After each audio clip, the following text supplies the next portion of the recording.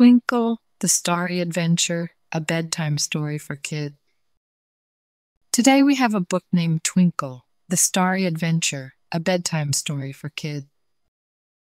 I think they're so pretty. I hope you guys really enjoy it. I love it. Please give this video a like if you enjoy it, and don't forget to subscribe for more stories. Thank you, reading.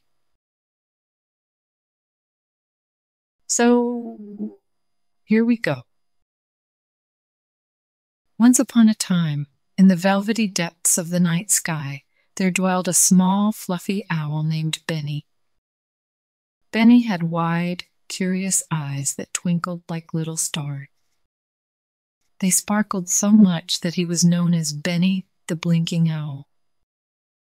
Every evening as the dusk fell and the stars began to twinkle, Benny would perch atop his favorite tree and gaze longingly at his friends high above. Luna, the wise moon, always smiled down at him with her kind smile and soft glow. She watched over the night, bringing calm to forests and fields alike. Luna noticed how every night, without fail, little Benny tried to stretch his wings towards his glimmering friends in the sky, but could never reach them. Small, fluffy owl, wide, sparkling eyes, perched, gazing, night sky. Among those twinkling lights was Stella, a tiny, sparkling star with a heart as bright as her celestial shimmer. Stella loved to chat with Luna about all she had seen from her lofty perch in the heavens. Tales of distant lands and oceans that gleamed under their watchful eyes.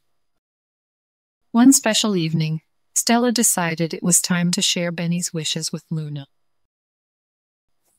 She whispered through the cool night breeze, "Our friend Benny tries so hard to touch us every single night. He flaps his tiny wings and reaches out with all his might. Do you think we could do something special for him?" Luna's face beamed even brighter at Stella's thoughtful idea. "What a wonderful suggestion. We should indeed help our dear friend feel closer to us."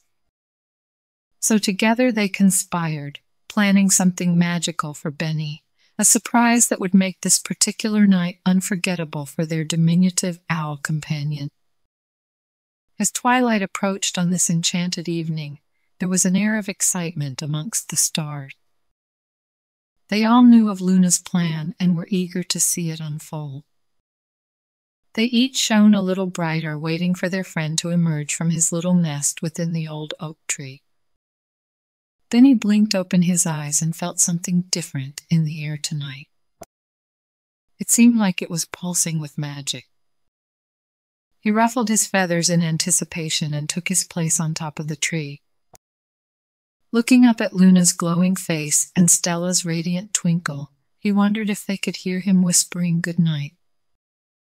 To his astonishment, Stella twinkled back in response.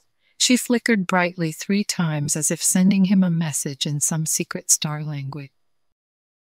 What happened next filled Benny's heart with joy. One by one, each star began flickering back at him until it looked like a sky full of glittering fireworks.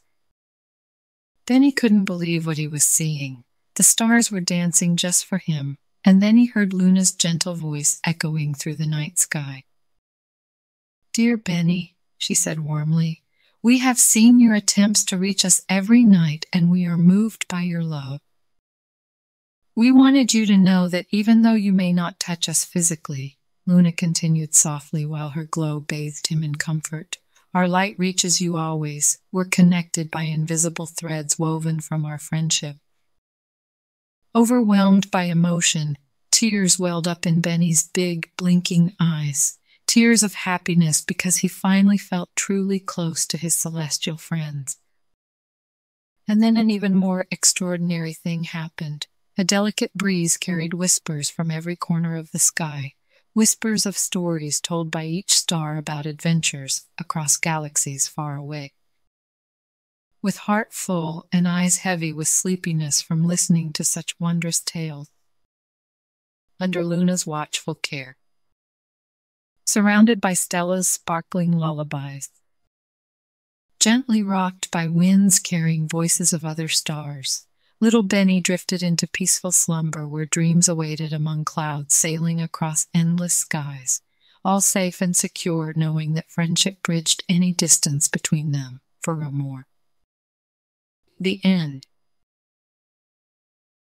Good job, friends. Thank you so much for reading with me. Bye, I'll see you next time.